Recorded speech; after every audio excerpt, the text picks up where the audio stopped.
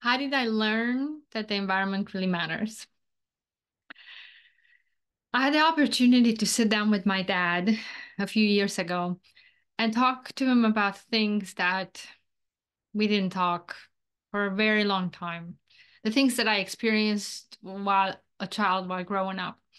And and to ask him questions that I've always been curious about. So one of them was about this experience that stayed with me for a very long time, that I actually witnessed as a child. There was, so I grew up during communism, and I often say that wasn't as bad as for my parents who had to be adults during communism. Because as a child, I didn't understand half of what was going on. I witnessed a lot of things, but I didn't know the meaning behind them. But my parents, they unfortunately knew the meaning and understood what was going on and had to live through it and protect us children as much as they could. So one of these experiences was that when I witnessed my mom um, uncontrollably, desperately crying after my dad left. And of course, I didn't understand what was going on, but I remember asking her, Mom, what's going on? Why are you so sad? And somehow she managed to answer me through her tears and her emotions and said, I don't know if I'm going to see your dad again. And again, as a child, I was told parents always come back. They leave, they go to work, they go to get food, to go buy groceries, they go places, but they come back. So this stuck with me because this was a sentence that was against what I was told and taught all my life. And she didn't say anything else. Um, she just went back crying. My dad did come back month later, but for months we were alone, me, my brother, and my mom. And my mom was in this fog, in this sadness that wouldn't go away. And as a child, I didn't know the words depression and anxiety and so forth. I just knew she was sad. She wasn't with me, wasn't happy.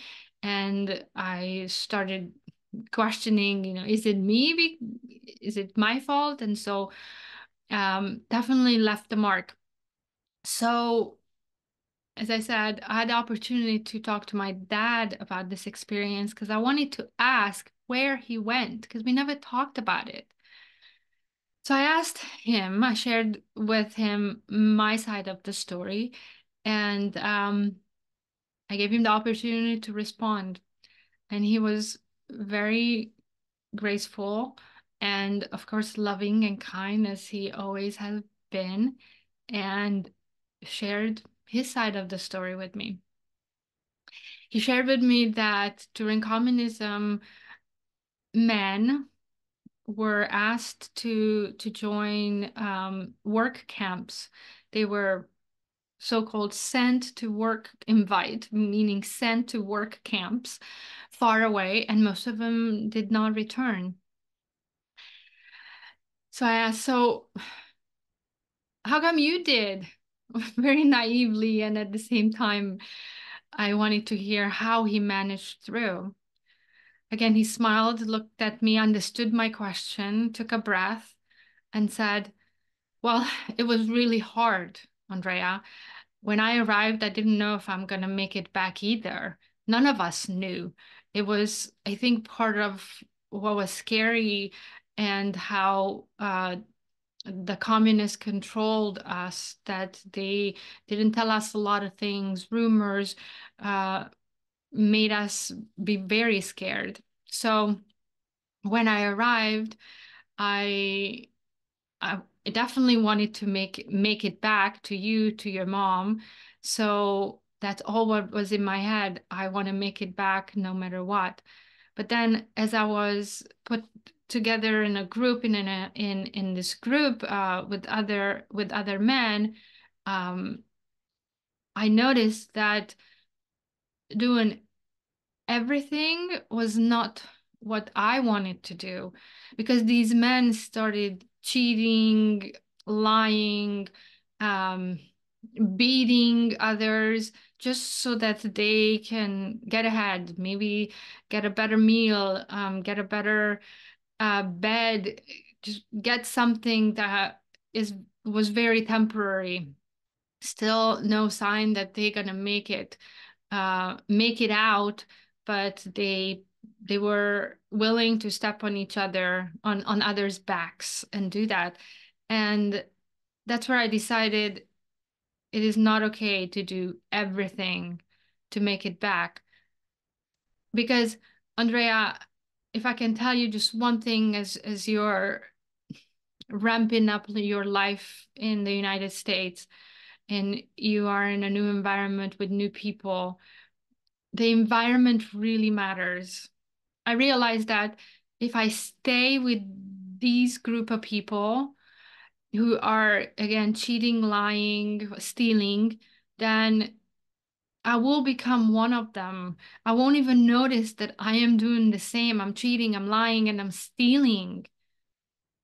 And I didn't want to become that person. So I found a way. I looked for ways where I can work somewhere else, where I can ask someone, the commander, to go and work somewhere else. And luckily, I found a commander like that, and I was fortunate that he said yes. So I was able to join a different group where people were more more concerned about all of us making it through rather than them individually, them as individuals making it through. and and that is how I survived, and that is how I was able to come back to you and your mom. And I'm sorry for you experiencing what you have experienced. It was something that it was out of my control. And I felt so grateful that he shared that story and those words with me and his wisdom with me. I got a little emotional just thinking about it, because I mean literally his life was on the line, and probably our lives as well. So I'm happy that he returned, and I'm happy that I had the courage to ask him years later as an adult to share with me, because I have learned, and I want to share this with you, that if if you are in an environment where you feel that this is not who you are, this is not who you want to become, then it's time for you to look outside, find ways, and there's always a commander, there's always somebody very close to you who's willing to give you that lifeline, another opportunity. Just like my dad said, it was the others could have made it out too, but they weren't looking. So part of part of surviving and part of getting out of a toxic environment is that you realize that you want out. So that's number one. You make the decision, and then you will start seeing things that otherwise you became blind to because of the group mentality. So if you feel like there is no way out right now, it might be because you just haven't decided yet and haven't looked in that way with the intention to get out yet. So I encourage you to start doing that. Thanks for listening.